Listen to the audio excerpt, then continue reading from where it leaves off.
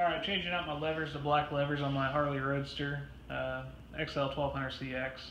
I noticed that Harley had a little bit of lube on their levers right here, kinda. I don't know if you can see that or not. Yeah, they just put a little lube on there. This is on the lever I already took out. So I'm taking this one back out and I'm just gonna redo it for you guys.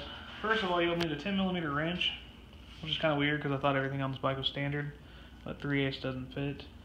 And you'll need a flathead screwdriver. Get a good one that's not gonna strip the sucker out up here or make any gouges or marks.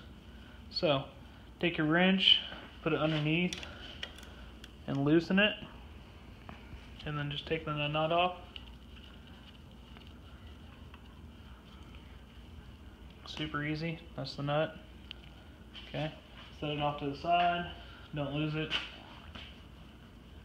And then take your flathead, put it into the bolt, and just unscrew it.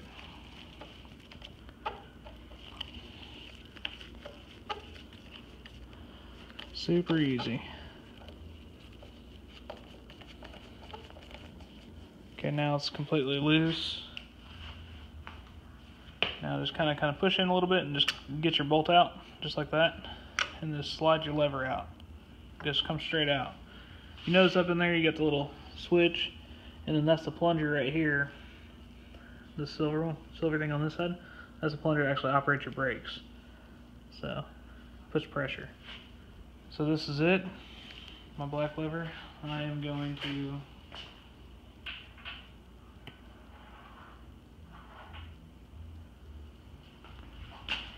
put just a little bit of lube on here where I noticed Harley did it.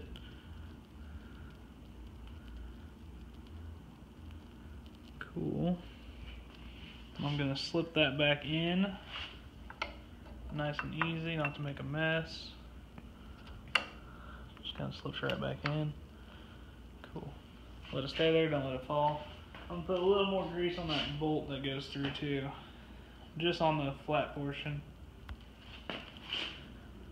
Right here, not on the threads. So now I'm gonna insert this back in there, just a little bit. There it goes. Now it's ready to tighten. I'm gonna take my glove off now since it's dirty.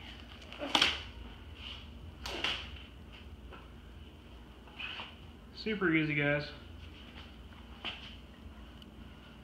It's all clean.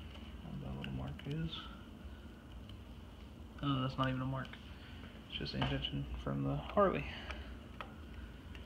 And just put it back in.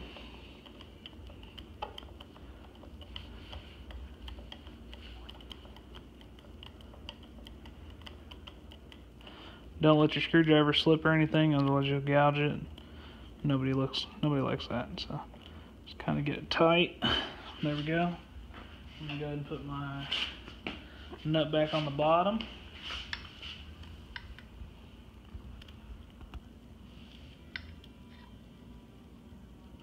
Sometimes better two hands.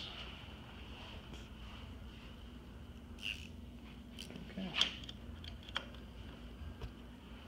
Go ahead and tighten that guy back up. There we go. Perfect. Works like a dream. And then you can see the difference in the black and the brake lever, which is chrome or metal, polished aluminum, whatever. Black just looks tons better on these bikes from out here, kinda. So that's it, guys. I will make a brake lever video in a minute, and I'll post it. Thanks.